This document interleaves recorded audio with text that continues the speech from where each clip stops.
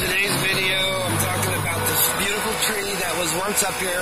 It's been up here for about 40 years, and it kind of got dry rot. It rotted out, and some kids kind of like messed it up a little bit, poked at it, and they kind of like hollowed it out.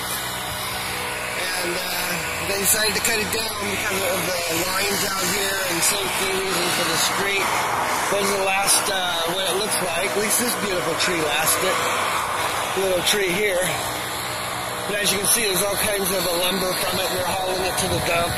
But I just thought I'd just show you something kind of interesting real quick. It's quite a job in a way, but yeah, it's doing okay. It's quite a job to have to clean it up, you know. So anyway, I thought I'd just show you something cool real quick. Anyway, it's neat. Anyway, I thought I'd just show you that.